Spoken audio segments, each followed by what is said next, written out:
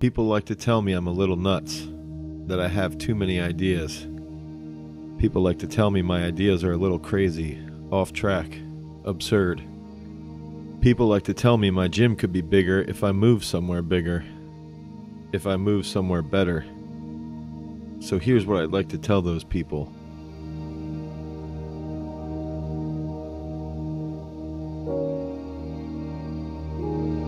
You find what you're looking for, you get what you work for. This city works for me. I grew up just outside of Reading, Pennsylvania. Most of my childhood is field and forest, wood fires and rocking chairs. I spent summers and holidays working for the farmer down the road. But weekends took me into the city, into Reading, into the castle on the hill, to the pagoda where the views made me think there was something bigger out there, something better. So I left. I came back as an adult. I bought a home in the same town where I grew up. I drive past the school where I built friendships and trained for championships.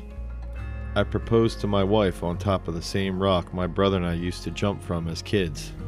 And I had the absurd idea to open a gym in my parents' garage. My absurd idea grew. It expanded. It took over a barn. It became a community. It became a place for other people to have absurd goals and dream absurd dreams. To think that they could compete in their sport all over the world and actually do it. It became a place to lift big weights, debate big thoughts, set big goals. All of this with people from all over Reading. My absurd idea grew again, and that's when they started. The people who told me there was no reason to keep my gym in the second poorest city in the nation. I could move, I could franchise, I could get more exposure. But I'm from Reading. I can do that here. In Reading, we get up early, we hustle, we connect, we struggle. In Reading, we focus, we plant the seeds, we harvest, we share. In Reading, we have absurd ideas. And then we work as hard as we can to make them reality. We hold our roots close and stay true to them. In Reading, we lift. We lift. We lift. In Reading, I made it. In Reading, I can create new champions, inspire new dreams, and make them happen. In Reading, I can show my children what it means to give back to your city.